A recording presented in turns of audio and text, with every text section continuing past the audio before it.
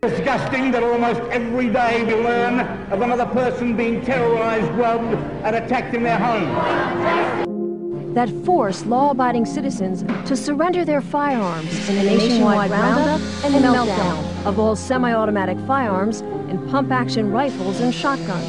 640,000 ordinary conventional firearms confiscated and destroyed.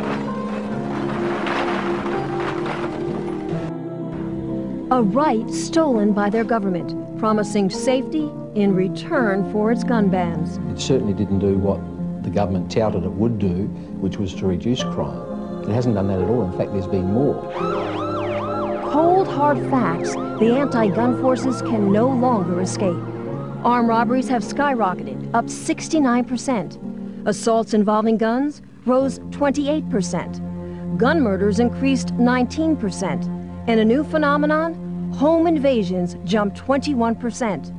An increase politicians insist they can't explain because they're still trying to legally define what a home invasion is